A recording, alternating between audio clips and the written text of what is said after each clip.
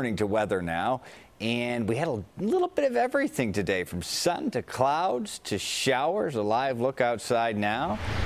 Meteorologist Mary Kay Kleist is here taking us through a downward turn in the temperatures. Just how cool will it be? Well, you felt the front come through. We hit 70, and then temperatures fell to 45 at the lakefront. Now we're on the cool side of this system, and the problem is this front is forecast to just stall south of us, keeping us on the cool side of it. Waves of rain sort of riding along that, giving us passing shower chances. Right now we have 47 degrees. Winds are still cool off the lake out of the north-northeast at 13 miles per hour. So it's 44 still. We've been steady downtown. 45 Waukegan. It's 50 in Aurora, 46 degrees in Gary, and 47 in Valparaiso. Little rain near Bloomington. Peoria was wet too. This is starting to slide to the east just south of Kankakee County. The wider picture shows we have just some fine mist here showing up in northwest Indiana, McHenry County. Heavier rain over Iowa. That's part of an upper level disturbance that's going to be pushing through tonight, enhancing our rain chances. Nothing hefty,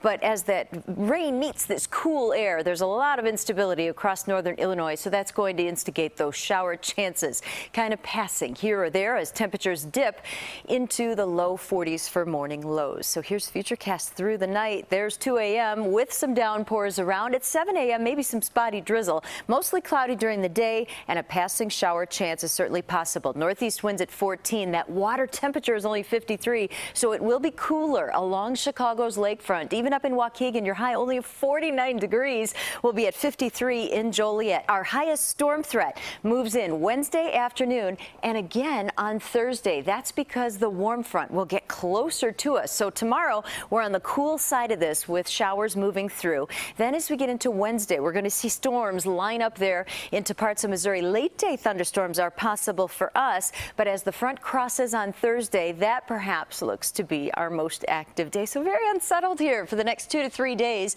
I think by Thursday, the evening rush, that's when finally things dry out for us. At least it leaves us with a decent weekend, but just be ready for cool air tomorrow. Passing showers around. Brad and Erica. All right. Thank you, Mary Kay.